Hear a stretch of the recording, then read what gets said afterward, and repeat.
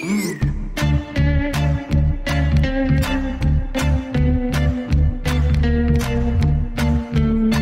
corporation as we know it is in a crisis. It's big, it's slow, and not to forget, it's bureaucratic.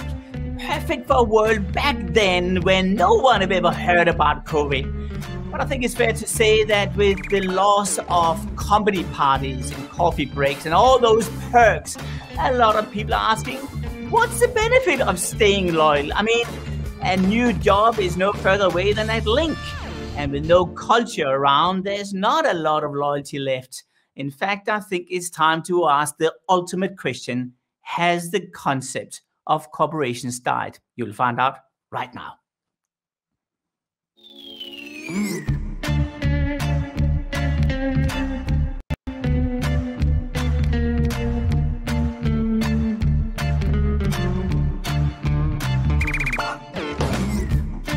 Hey everyone, welcome to all our viewers across the world and our World Business Forum audience and all our Chief Executive Magazine readers. I'm Martin Lindstrom, your co-host, along with my dear friend and the world's #1 leadership coach, Marshall Goldsmith.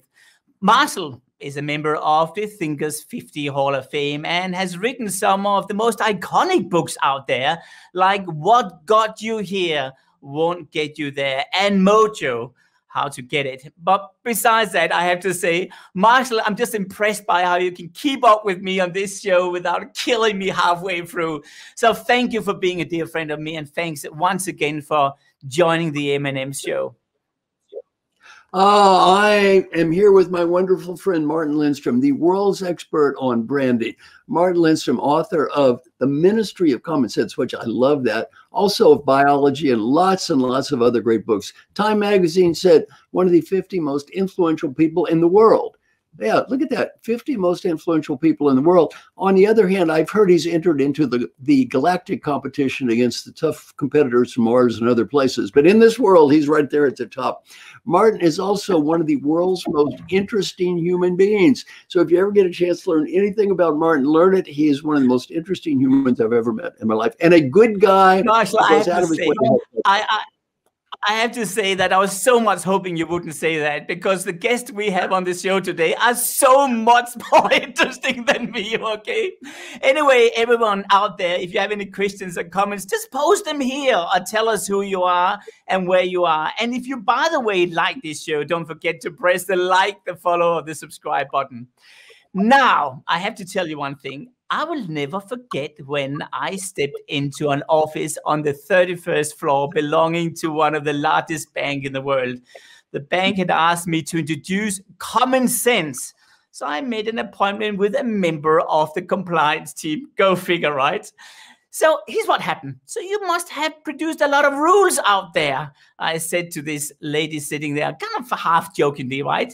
Where she said, and this was very interesting. She said, yeah, I have. And she handed my a phone book size manual. And she was right. The book was packed with rules from A to D. The 6 other manuals were, by the way, waiting for me on the shelf. So while I was running this interview, I flicked through the book, right? And I stopped at a rule. And here's the rule. Digital signatures are not valid. Always ensure that the client sends a fax of the signed contract. I said, a fax?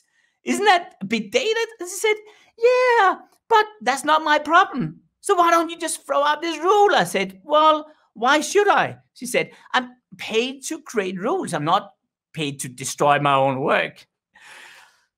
Brief in, brief out, Marshall. I guess I've seen my fair share of corporations, but I can think of one person which has for sure beaten both Marshall and I. And he's joining us now. He started in the US Navy, was later listed among the 100 most influential people in Silicon Valley. Then he wrote the book, In Search of Excellence, the most widely held library book in the United States from 1989 to 2006, and one of the top 3 business books of the century, according to Wall Street Journal.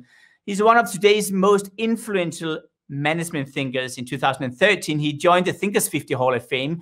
And this year, yet another book, I think it's book number 19 or something, arrived from our guest, Excellence Now, Extreme Humanism. Let's play the drum rolls, please, everyone, for our guest.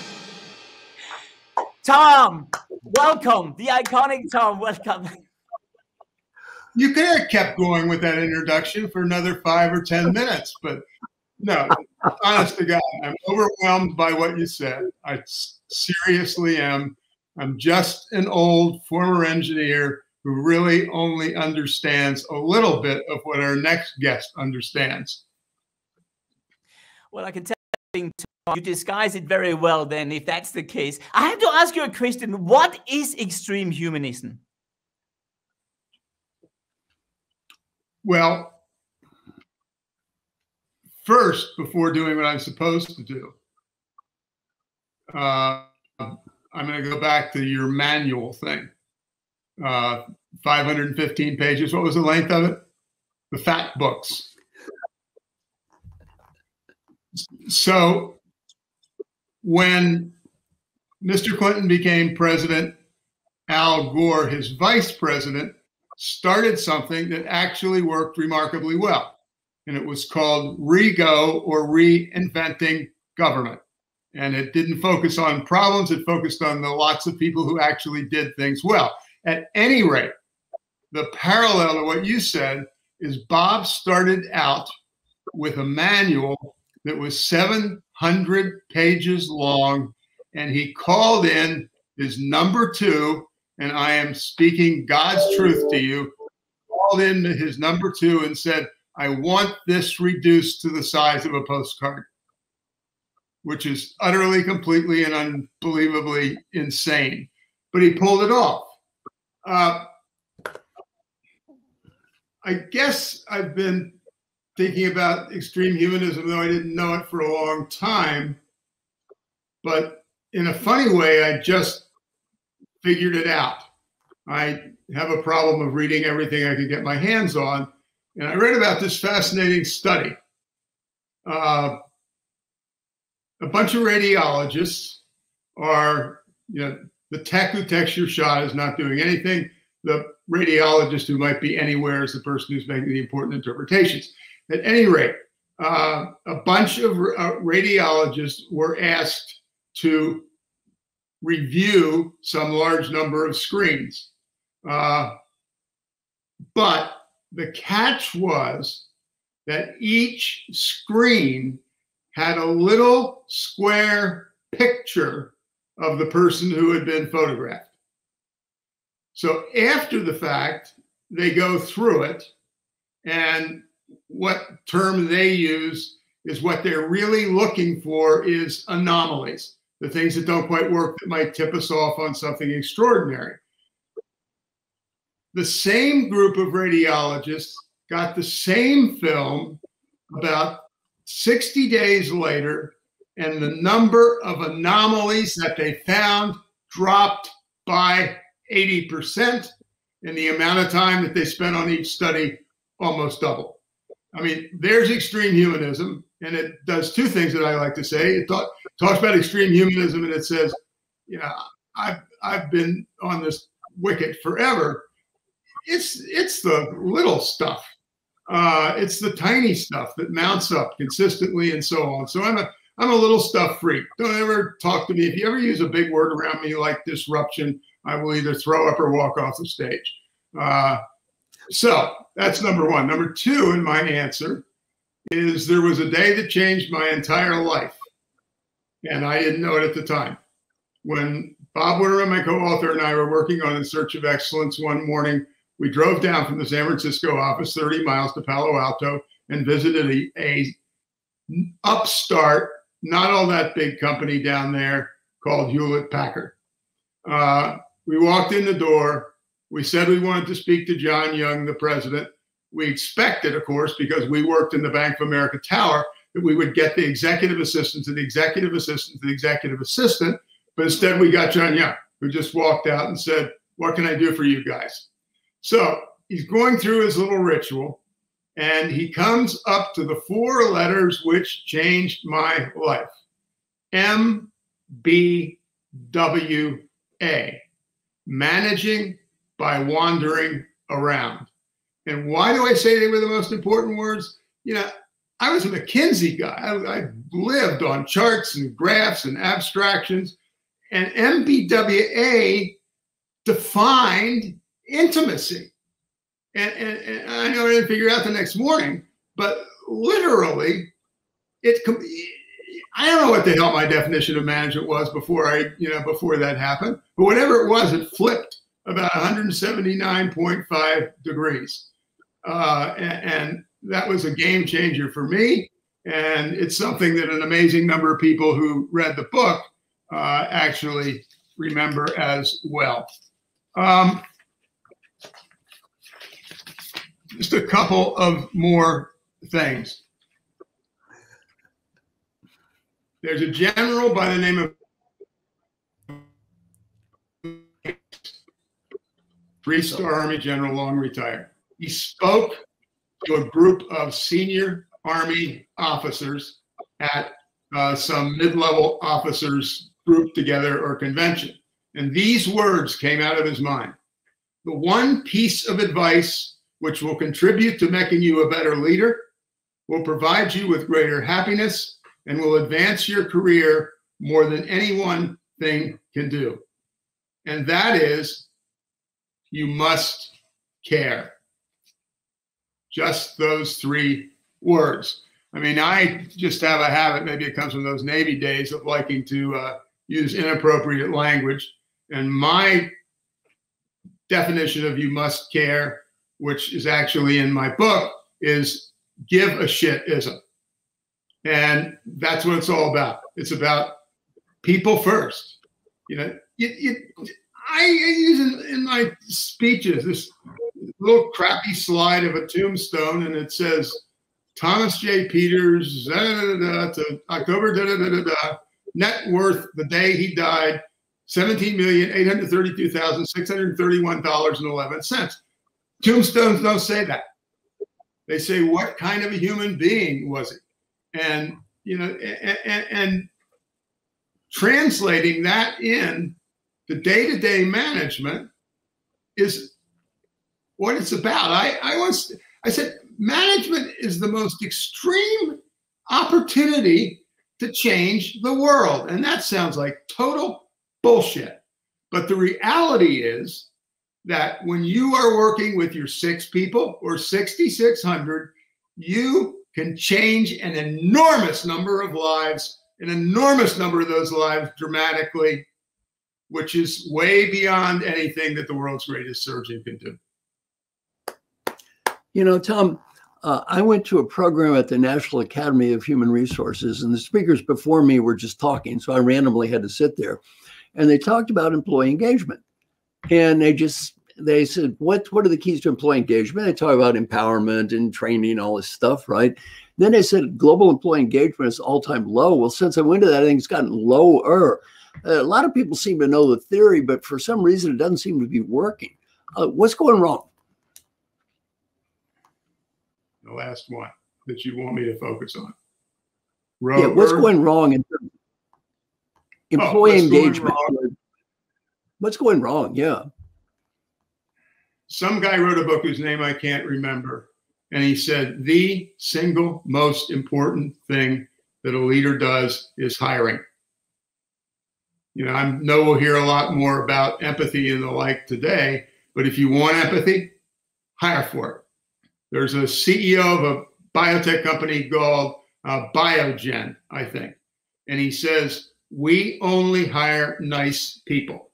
He said, I got a slot for some sexy scientific thing. And he said, you wouldn't even understand the title of the job slot. Doesn't matter.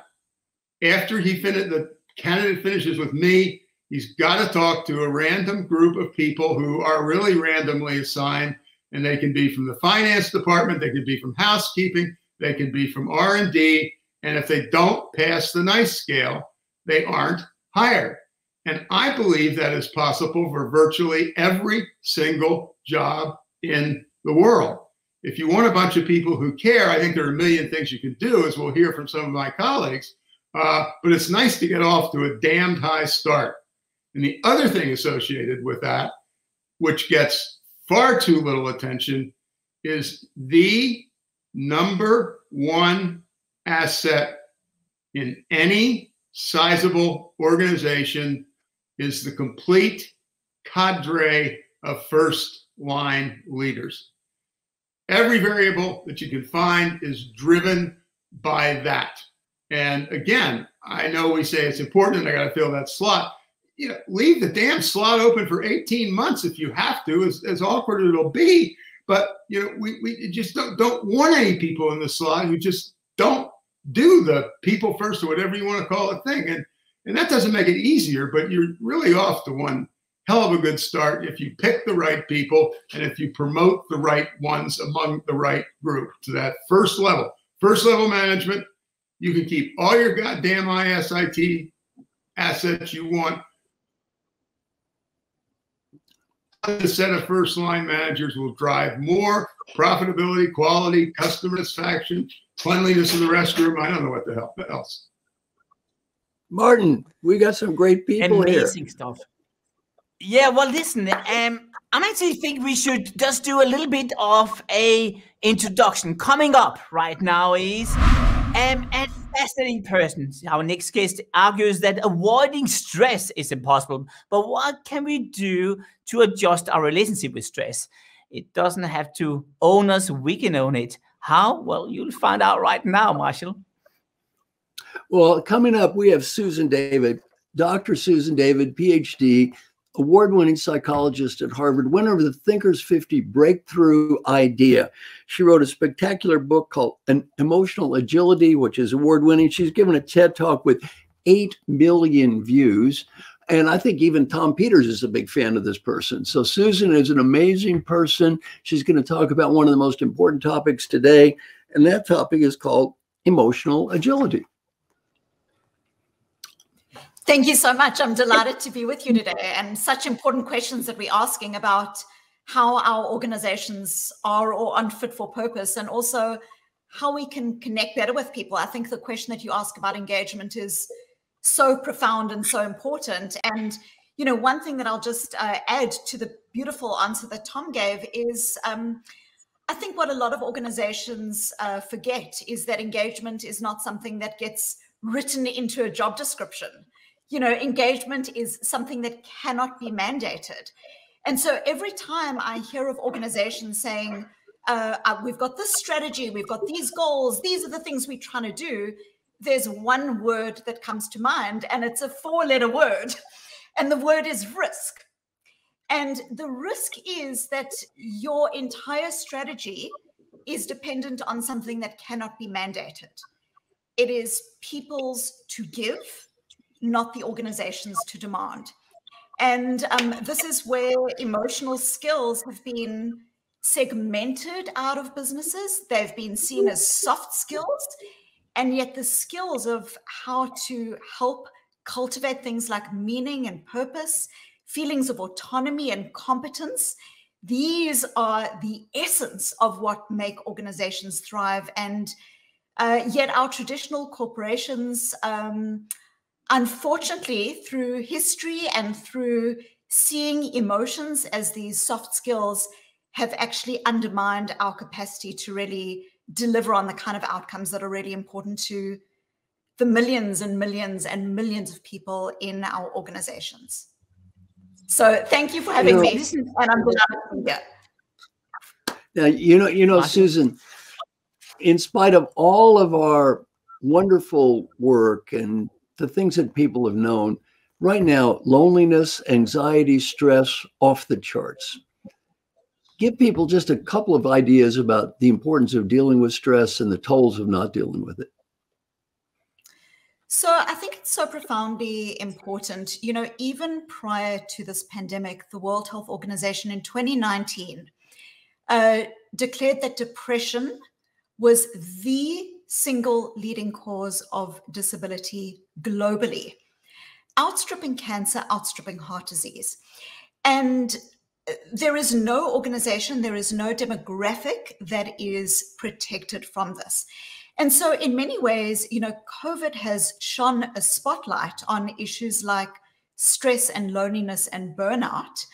But in truth, these ideas and this crisis has long been a part of what we are seeing growing across the world and also in our organizations.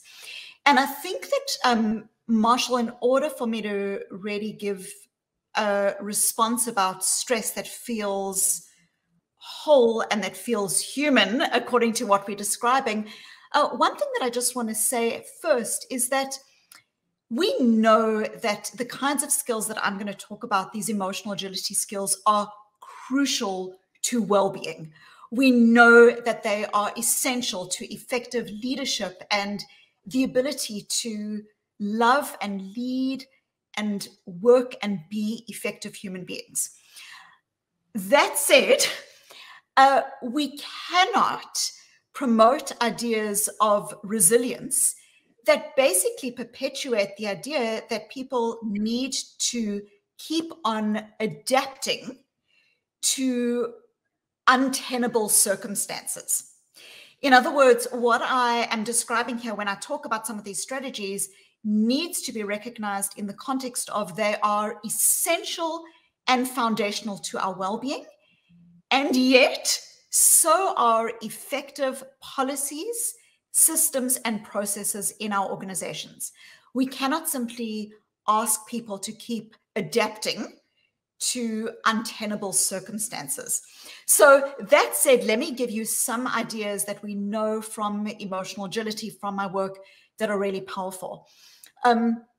For people who might be saying, well, what is emotional agility? I'll say that emotional agility at its core, I can go into more evidence and I can become really nerdy about this, but at its core, emotional agility is about being healthy human beings, the skills that allow us to be healthy with ourselves and others.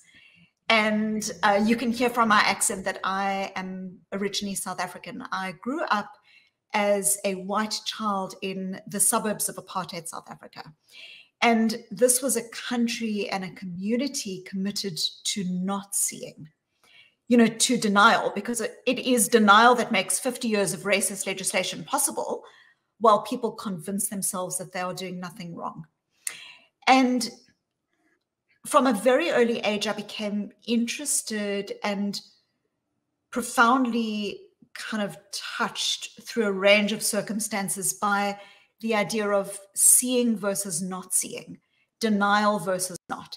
And so emotional agility at its core is about this ability to see ourselves effectively. In South Africa, there's this beautiful phrase that you hear every day on the streets, which is the Zulu word for hello. And it's sawubona. And there's this beautiful, powerful intention behind the word, because sawubona literally translated means I see you, and by seeing you, I bring you into being. And so let me give you some practical, just very quick strategies that might be helpful to people who, like so many of us, are feeling exhausted and stressed and burnt out.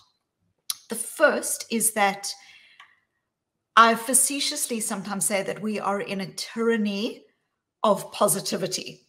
And just to be clear, I'm not anti-positivity. I'm a pretty happy person.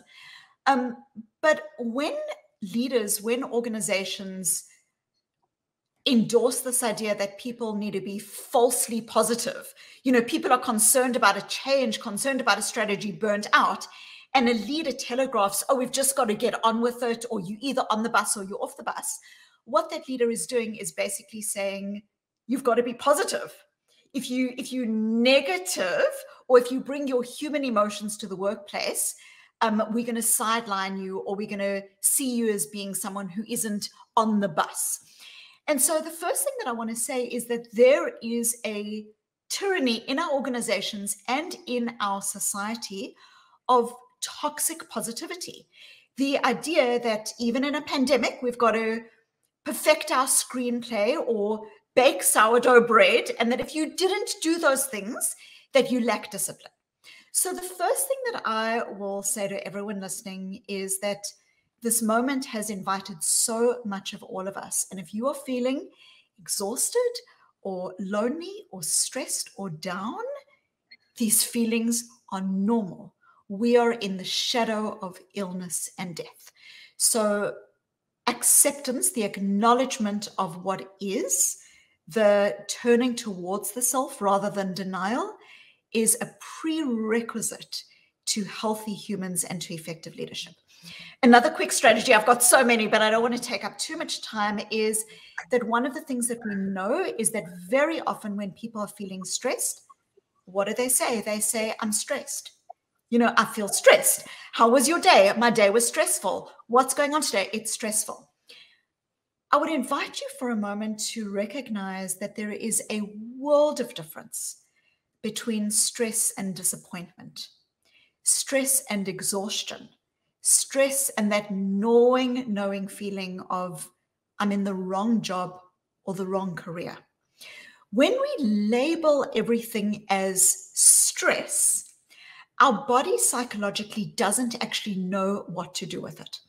So a really powerful strategy when you're feeling stressed is to recognize that your emotions are actually data.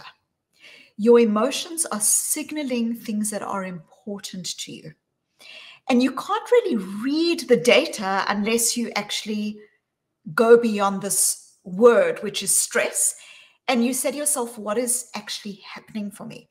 So we know that when people are more able to say, I'm disappointed, I feel unsupported, I feel bored, what that granular labeling is doing, it's called emotion granularity.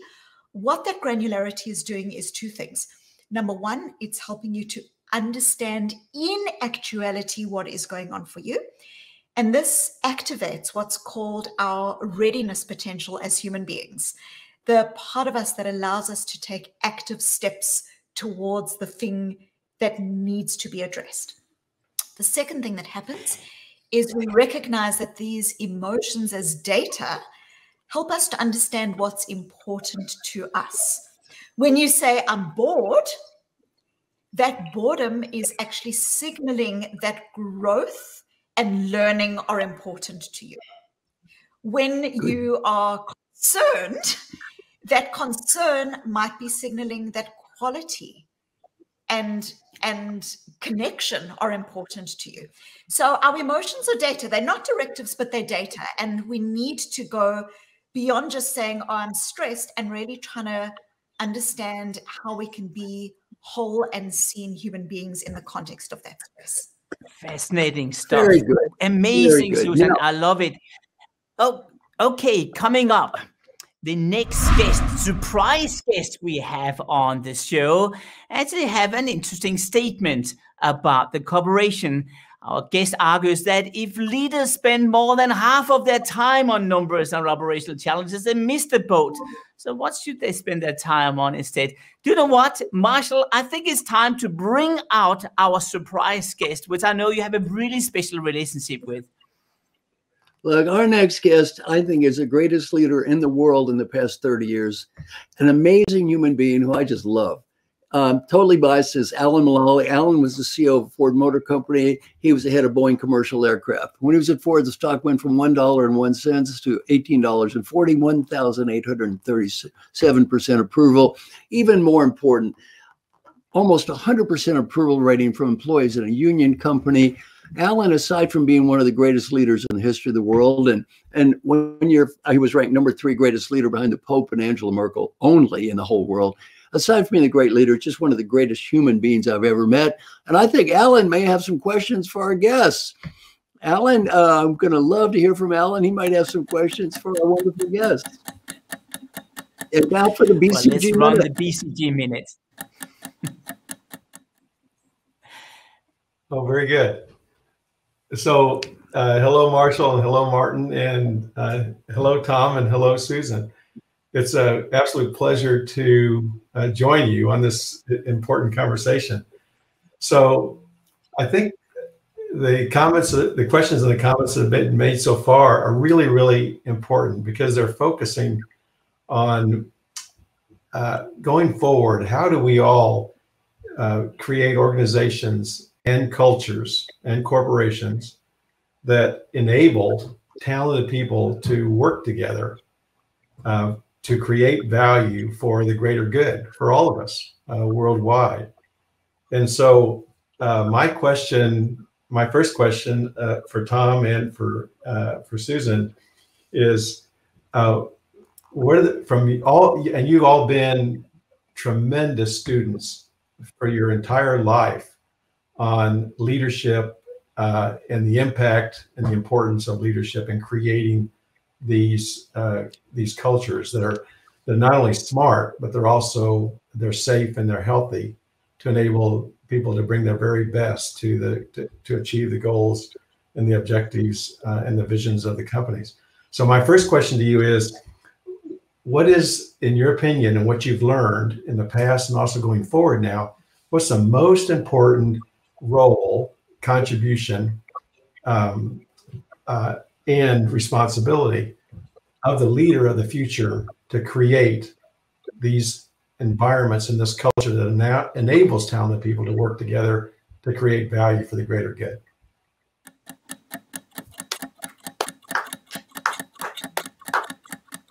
The answer would be Philip. Okay, Tom. I think a hasty answer to that extraordinary question would be downright silly. I think we need to look, and again, sorry, because I'm repeating myself. I go back to hiring, and I go back to first line promotion. We need people, when people care and when they don't. It's, Susan said one thing about we don't take the soft variable seriously. I said my whole life is 6 words. Hard is soft, soft is hard. The hard, so-called hard stuff, spreadsheets, etc., are completely malleable and changeable. The real hard stuff is the relationship, development of people, and so on. So look for it, for God's sakes. You can find it if you care about it. For every damn job, even in a company as big as the ones that Alan was running. That's first up. Now, Susan, what's your reaction?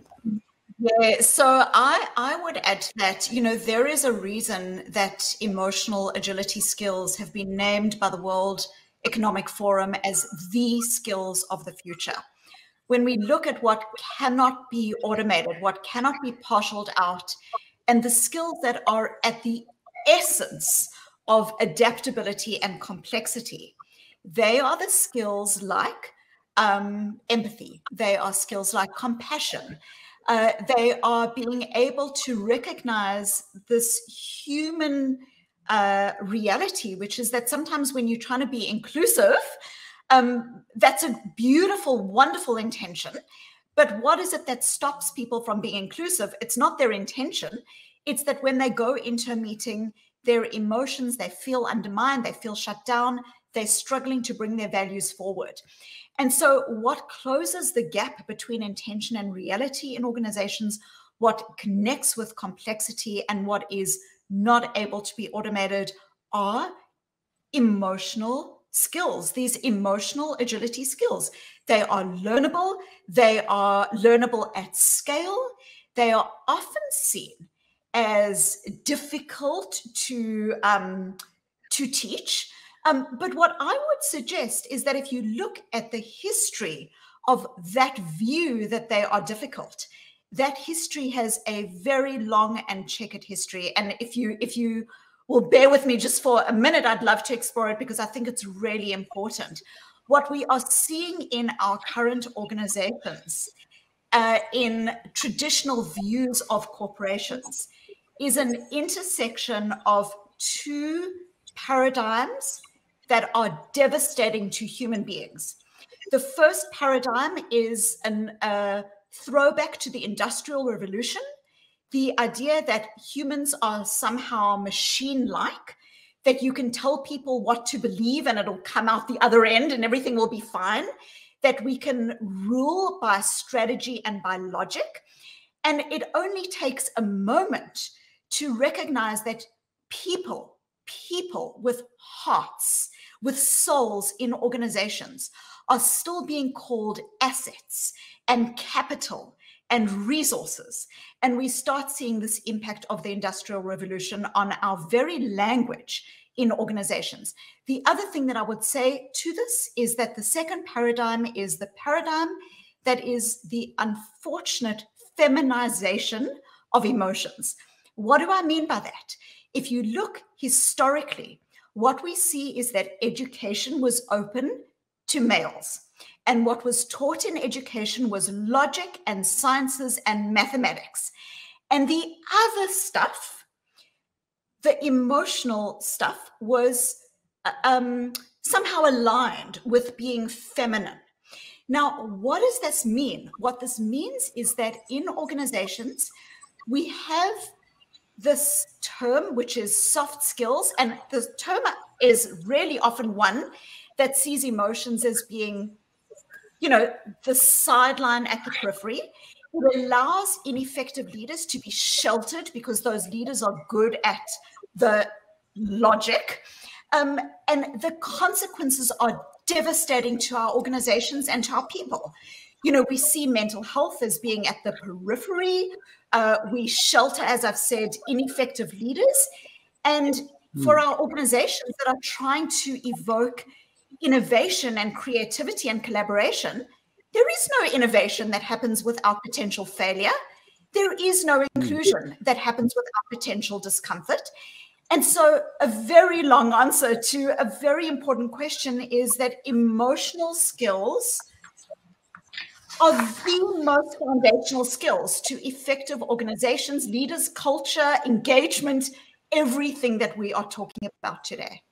Susan, I love what you're saying here. I just want to go back to you, Alan. I remember you have a very special set of KPIs, which really is building on what we're talking about here.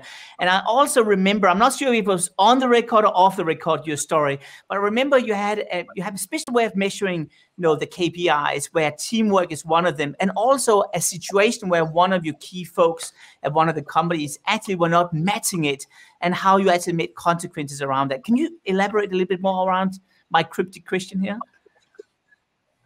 Sure. And also I would like to just ask another question to Susan to build on her wonderful comments about the character and skills of the leader of the future to create these safe, healthy, and smart organizations. And Susan, that is, so going forward, how do you see leader humility, love, and service, and the importance of those three in our leaders of the future? Well, I want to hear about your KPIs, but I'll just say very briefly that they are foundational.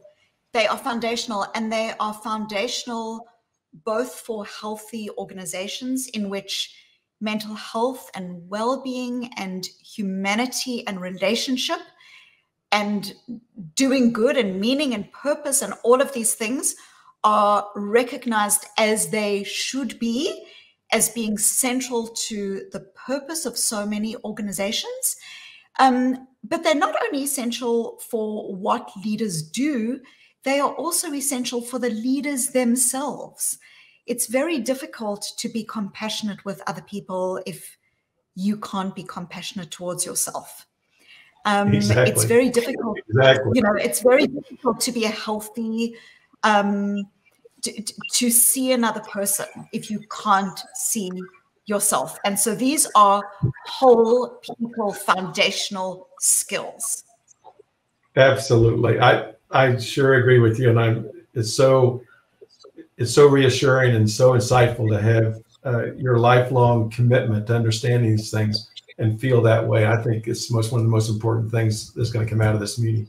Okay, back to Martin's question. So when it comes to performance measures and leadership, what we've always used is a set of principles and practices and attributes that we all agree to in our organization, whether it's on all the airplane programs or being the CEO of Boeing or CEO of Ford. And those principles and practices and attributes included both the process of working together and also the expected behaviors of all the participants. And to answer Martin's question, the most important contribution of the leader and the leadership team and to Susan's point, to hold themselves and their team and all the stakeholders responsible and accountable for following that process of working together, including those expected behaviors. So the question Marshall is asking is that, what do you do when you've helped everybody understand the principles and practices and the behaviors, and people decide maybe they don't want to treat people with respect, maybe they don't want to appreciate each other, maybe they don't want to help people and all the stakeholders grow over time. And so in the business plan review that we had every week, all the participants are there. They're all hooked up all around the world. And we go through the entire business plan, the vision, the strategy, the plan, the areas need special attention, color-coded, how they're going, and then creating this environment that people feel safe and they can share what the issues are. And they're not problems now, but they are gems that we all can work together. Well, every once in a while over the years, one of the members of the leadership team would go after somebody in a business plan review. And they either thought they were smarter than everybody else, or they wanted to make a point, or that's just the way they had grown up with their leadership style of attacking people. And so I would follow them up or back to their office, and I'd share with them our agreed to principles and practices of how we're going to treat each other, and share with them that, and ask them, do you think that you're following our agreed to behaviors? And just giving you one example, one of the leaders said, well, you know, I know that I didn't follow that today, and I really don't know, Alan, whether I can. I've been promoted. I've been very successful. I lead with a little bit of fear and intimidation and top-down control and management, and I don't know whether I can change that. And I understand the reason why. We need the hearts and minds of everybody, but I don't know whether I can change. And my answer always was, well, I understand, and it's okay. And they would look at me, and I could tell by the look on their face that what they were thinking was, oh, I'm so important to this organization that I can continue with these behaviors that are not consistent with what we have agreed to is needed to create safe and efficient and high-performing organizations. And so he said, so that's great. So I'll get an exception. And I said, well, you know, not quite. I think what I mean by okay is that you are deciding to move forward and leave. And we're going to be happier. The team's going to be happier. You're going to be happier. And so what I want you to think about, though, is you do have a choice. And so I want you to think about tonight and tell me in the morning, would you like to move forward towards these behaviors and following the process of working together? And if so, we'll get you a coach. We'll use Marshall's Stakeholder Center coaching, and the team will get behind you and we'll help you move forward. But if you can't, if you don't want to do that, or you don't think you can, then just let me know, and we wish you the very best. And oh, by the way, our first principle and practice and attribute of the leadership is we love you. It's all about people first. We love you, and we'll continue to love you. And we're going to wish you the very best. And nearly, I'd say 80% of the time, you guys, that when I held that conversation with the people that choose not to participate, that 80% of the time they chose to move out of the swamp, away from Grendel's mother, away from Grendel's extended family, and choose to move forward to start to treat people the way we're all talking about here today. And that could be the most respectful, the most important thing that we as leaders can do, is to hold ourselves accountable, like Susan said, for these behaviors, as well as following the process of working together. You know, Alan, I What want an to go to a point amazing that comment, right, Marshall? I want to go to a point that Tom made about the soft skills being tough. And, you know, Tom, my area is trying to help people change behavior. So I got a clue how hard this is. I have somebody call me on the phone every day because, you know, my name is Marshall. I'm too cowardly and undisciplined to do most of this stuff by myself. I need help. The thing that I love about Alan is Alan realizes how hard this stuff is. He works week after week after week. It's not some pep talk or pep rally. Just quickly, Alan, if you can give us an idea of what you do every week to make sure this happens, not give one speech at the beginning of the year and then let it coast. Well, that's a really important part of our working together over the 45 years of Boeing and Ford, and that is every week we'd have what we call a business plan review. And we usually start at 6:30 or 7 Pacific time to catch all the time zones around the world, because when you're developing a new airplane program, you have over 500, 600,000 people working on the design around the world. So working together is really, really, really important. And so I'd start out the business plan review and review our compelling vision and the strategy and the plan for achieving that vision and the expected behaviors and the process of working together. And then every member of the team, and we included everybody, engineering, manufacturing, procurement, legal, everybody's on the team, would go through their contribution to the overall plan of what we're trying to accomplish and the areas that need special attention. And so you can imagine that at the end of an hour and 15 minutes or so, we all knew everything about the plan, the status against the plan, and the areas that need special attention. And then we'd actually, to Marshall's point, we included all of the stakeholders, not just the employees, but the suppliers, the customers, the investors, the communities in which we operate around the world. So they're all represented on the team. So everybody knows where we are, everybody knows how we're doing, and we all can then move forward to turn the reds to yellows to greens. And so you can imagine how quickly the team comes together, includes all the diversity, is including everybody, and is holding themselves accountable for operating this way and enjoying the journey of creating something very special. And take an airplane like a 777 that's going to take people safely and efficiently around the world to get them together so we can find out that we have more in common around the world than we're different.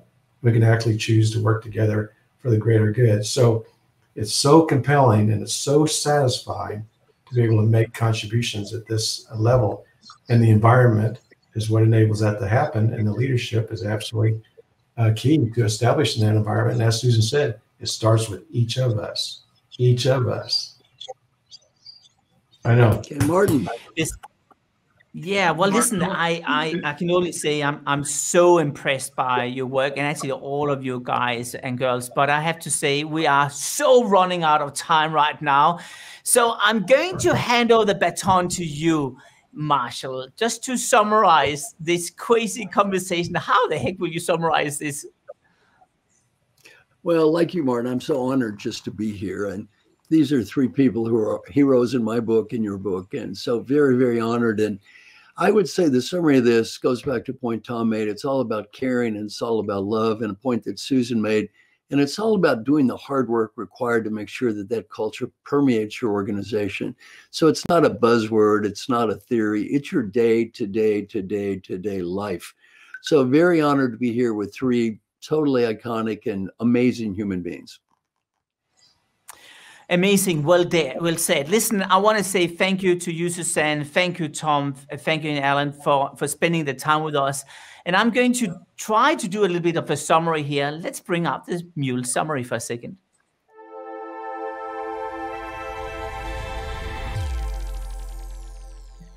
And I did say try, okay, because this is not straightforward. But one of the things I picked up from Suzanne was that she said engagement is not written into the job description, but in principle, it should be. I picked up this amazing statement from Tom, which says, what is going to be written on your thumbstone is not that you earn $17 million. No one will remember you for it. You need to have that into your mindset. Also, Tom pointed out the whole idea about management wandering around, that whole idea about being present. I think a lot of leaders, particularly because we sit behind the screen right now, are completely forgetting it.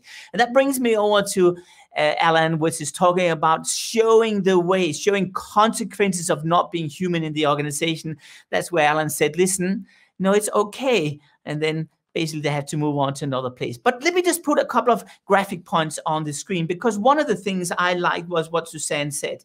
She said, she had a little model here. She talked about show up. And I'm going to bring up my little pad here and put number 1 in here. Show up. She said, face your emotions. what's happening during COVID-19 is that we have an emotional roller coaster going on.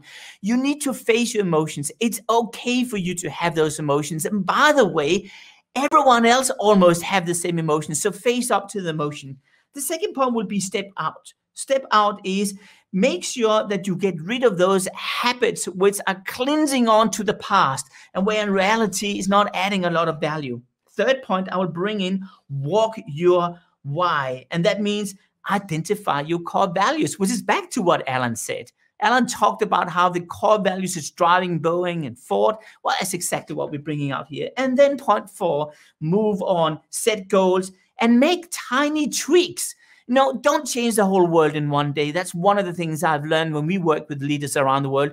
Have small, I call it 90-day interventions, but small changes which can make a big difference once you have the fulfillment, when people are basically saying to you, wow, you really changed. I guess that's the Mule summary.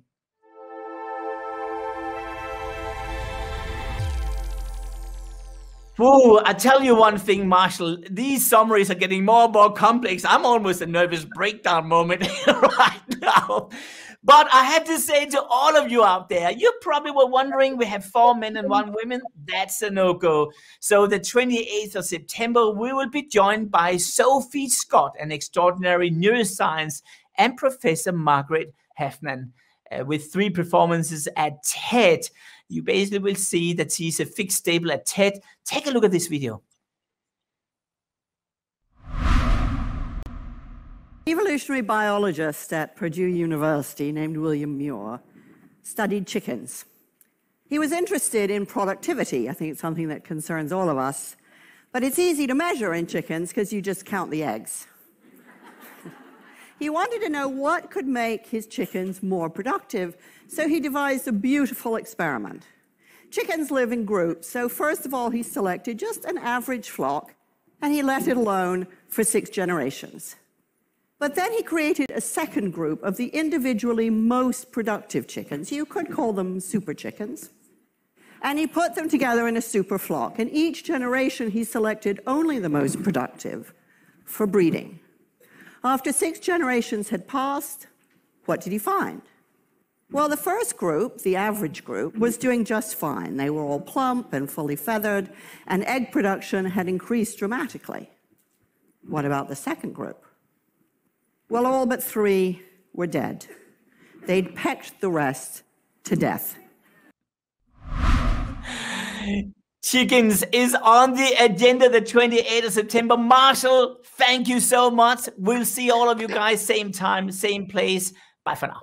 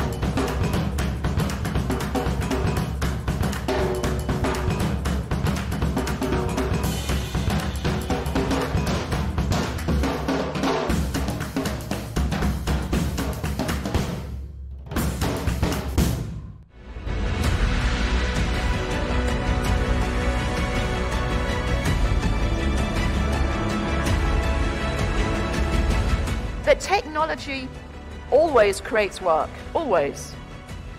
But it's very difficult to predict what those new jobs will be. Every single job in your company will change. That means everybody needs to be either upskilled to do their job better or reskilled to do a completely different job.